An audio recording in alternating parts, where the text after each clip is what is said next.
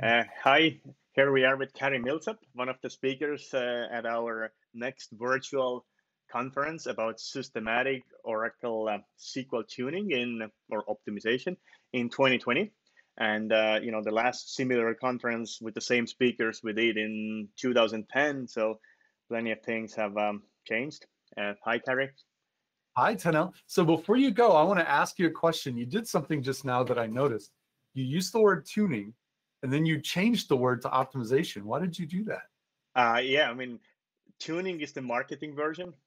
It just resonates and rings a bell whether let's tune something, but Yeah, optimization is really what we do. We want to make things more efficient as opposed to finding the optimal value for some magic parameter, which suddenly makes your radio go from the background hiss to a signal, yeah, right? yeah, So that's what people think about tuning, but really what it is about optimization, right? right. Uh, and with that, um, let's I want to ask you the two questions, and one question is that 10 years ago, in your tuning and optimization world, what was the most common question that got asked from you, and what is it now, 20 years, well, not 20, 10 years later, and Mhm. what were the answers, if there is any difference? 20 dog years, 10 Yeah. dog years. Um, yeah, the questions I get are mostly the same, surprisingly, and I think it's because of the layer that I operate at. Whereas somebody that works in a more detailed way with DBAs than I do might say, yeah. Back then it was all, the bug with the Oracle optimizer that caused too many hash joins to take place or something. I tend to stay kind of higher up in the hierarchy of how I pay attention to a system. And the questions I get now are really pretty much the same as the questions I used to get then, which is, we've tried everything, our dashboard dials are all green, but our users hate something about our system. Maybe our nightly batch job is supposed to run in a 6-hour window, but now it's running for 7.5 hours. So we're having to pay fines to our customers, or maybe it's our month-end close takes 2 days, but all my dashboard dials are green. So when I get called, it's typically after people have used AWR and OEM and maybe tools from other vendors, and they're still confused about why this transaction takes longer, why this user experience or this report takes longer than we wanted to. And that really, for all of the 10 years, has stayed pretty stable for me. All right. So, and like what about the method and the tools, and has there been any change, or how people use, what Yeah. methods and tools people want to use? Well, I'll tell you one thing that you and I haven't talked about, but we're getting ready to release. My real job is writing this MethodR Workbench software, and it started off. So 10 years ago, if you'd asked me what MethodR Workbench software did, back then it was called MethodR Profiler, and it would eat one trace file and emit one HTML file, kind of like TK-Prof, except much better, much faster. Now we have the profiler is just a feature, a tiny feature inside this thing called a workbench, and we can ingest thousands of trace files in just a few minutes and search among those thousands of trace files for things that are interesting. Like if you wanted to know, hey, can a library cache miss happen on an exec call? Well, you probably know the answer, but some people they need proof. Well, I can find you which lines in millions and millions of lines of trace data where that kind of thing occurs. Or I can tell you, the nightly batch job thing. I can draw you a Gantt chart of how all of the processes work together and which ones are serialized, which ones are parallelized. And when you see a gap in the Gantt chart, that's a place where the application tier is doing work that the database isn't doing work. And you can see those things vividly. Whereas 10 years ago, I would have had to have imagined, or worse yet, I have to imagine it, and then I have to try to teach you how to imagine the same picture that's in my head in order to teach the client. So the tools have changed a lot, and the thing we've really been focusing on is making it so that if you were to trace the system for an hour or 6 or 8 hours, we can find things really quickly and map them back to ASH data if we need to. And that's what we've been working on a lot in the last 10 years. That has changed a lot. Yeah, because it's not always as simple, and it's never been as simple as just, hey, there is one session or this whole database that is either fast or slow, right? It's a Right. whole, you may have a batch job which runs a 25 connections doing something, and then all of them wait for one session who has to Right. finish something, right? And then the whole 25 go on again, right? And how do you find, where this bottleneck really is, at this higher level, Exactly. right?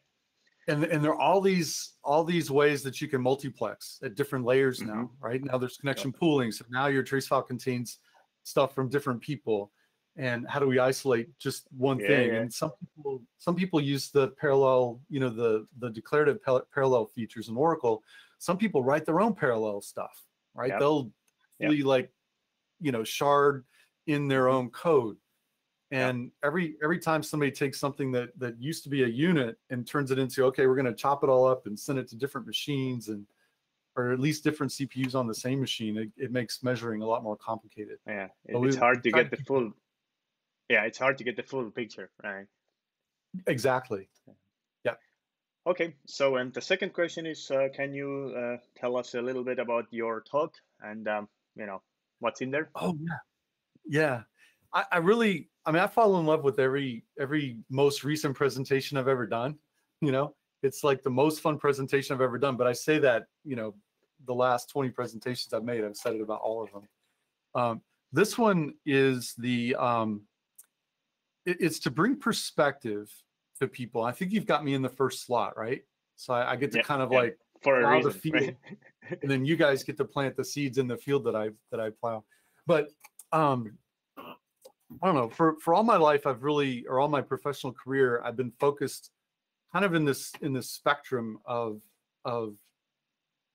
tasks around being a DBA or system administrator, system manager, or a developer. So there's kind of the whole stack between people that write the code and people that run the code. And whereas most of my life I've been kind of focused on helping to make individual experiences run faster, there is the question of, well, how big does my machine need to be? Or how many cloud credits do I need to buy? And we know, you and I both know that when you make some program run faster, it makes a big difference whether that program just runs once a day or if that program runs 1,000 times a minute.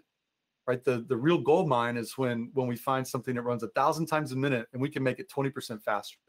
Yeah, Right? That's tons better than a program that runs once a month and we make it twice as fast.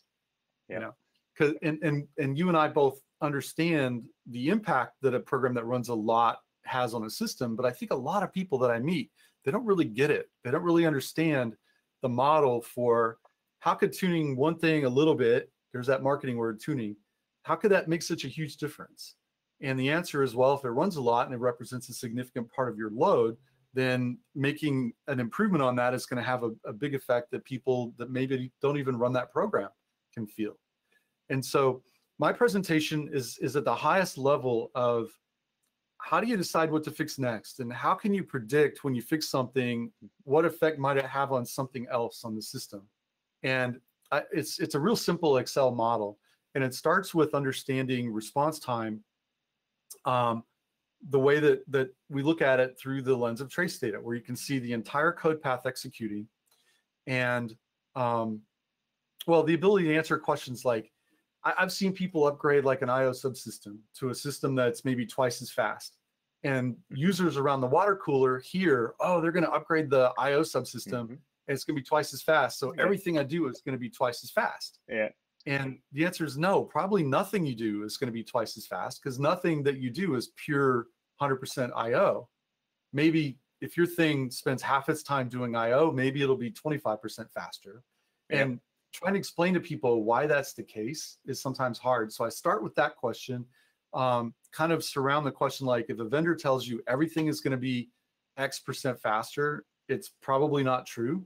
And it's not because they're liars or they're dirty. It's just mathematically inevitable that it can't make yeah, everything twice as fast if you buy a twice as fast component. So I show that, and then I kind of build into the kind of the capacity planning task of figuring out, all right, how much stuff can I put on my system? And it's a fun yeah, presentation. It kind of recalls some stuff that we all learned back in primary school. In yeah, yeah, particular, yeah, there's stuff that I learned in fourth grade that really kind of gives the ability to do what I'm going to show. yeah. And I think, yeah, your talk will be perfect for, as a first talk of this whole conference. And, hopefully it will help to set the right mindset. And then we all start drilling down deeper into Yeah, or other speakers into lower level details. right, right. Okay, I think that's it. So thanks very much, and see you all in April then. Look forward to it. Thank you. Thanks, Tanel.